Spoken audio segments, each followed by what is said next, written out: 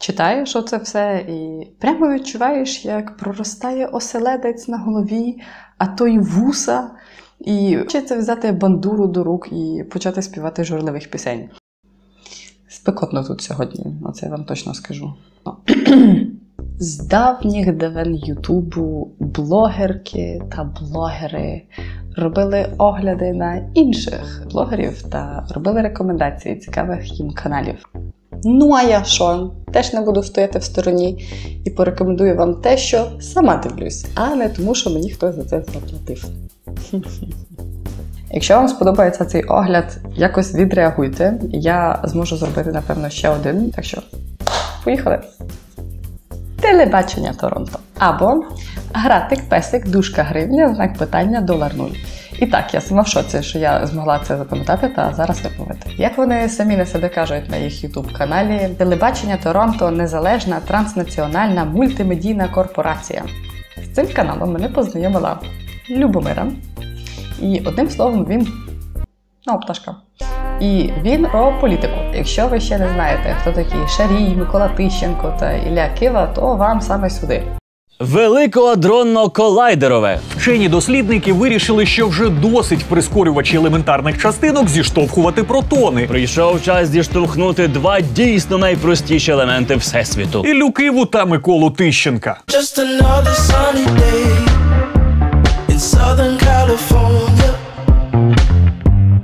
До речі, Ілля Кива – це той самий депутат, який дрочить на засіданнях Верховної Ради. Ще чим відоме телебачення Торонто, то це розповсюджування мемчиків про ніт, у всьому винні бобри та жуй сраку. Бобри. В усьому винні бобри. Жуй сраку вони навіть продавали на цьому NFT-аукціоні. І, по-моєму, продали за не знаю скільки гривень. Я потім погуглю, я причеплю десь ціну, за скільки його продали. Наступне – це Українер. Канал про експедицію Україною. Найкраще їх описує їх же сайт, то я просто зачитаю з сайту. Останні кілька десятків років українці активно емігрували або переїжджали до великих міст, поступово залишаючи свої містечка та села, так нічого про них і не дізнавшись.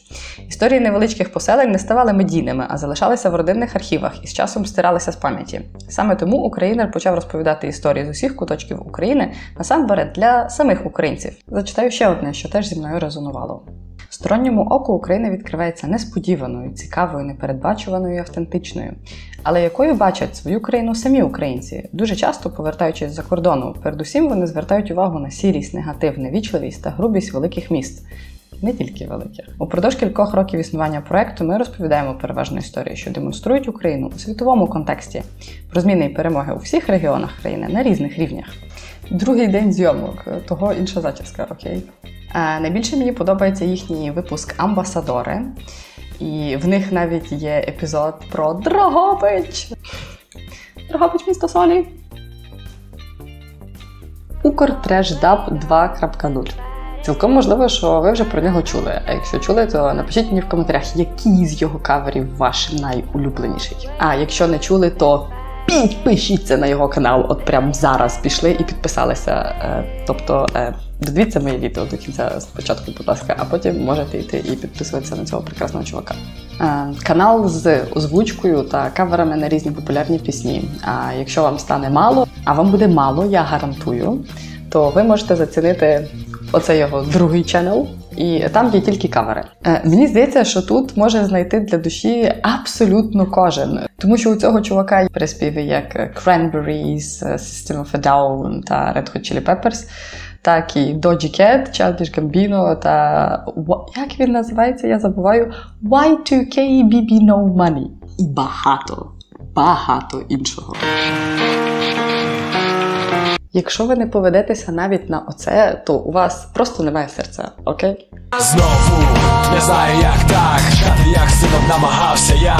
І пам'ятаю, я це вірш написав, щоб ти з'ясував. Знаю, що... Наступне – це канал Влада Кріпака. Влад – саунд-продюсер, робить ремікси на класні українські пісні, пише треки, монтуючи їх з фраз українських блогерів, випускає туторіали, як робити ті ж такі ремікси, як писати свої біти, та придумовує для себе класні челенджі. І от я вам це все розказую, і ви, напевно, собі подумали, що Влад – це такий собі дядечка під 40, а йому, насправді, напевно, навіть немає 18. Чуєш, Влад, якщо ти мене чуєш, скільки тобі років і коли ти встиг стати таким класним? Моя улюблена пісня – це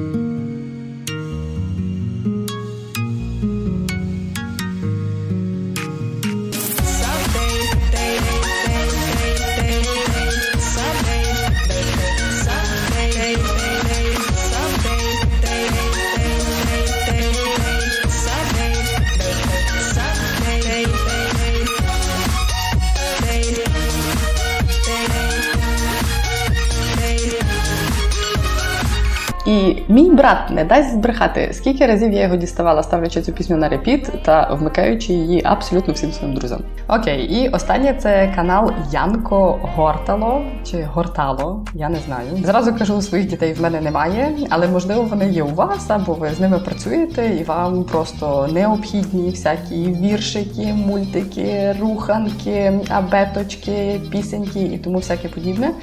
І вони навіть зробили чудовий, просто пречудовий кавер на пісню українською мовою про сумів. Рекомендую теж вам зацінити оце прекрасне відео.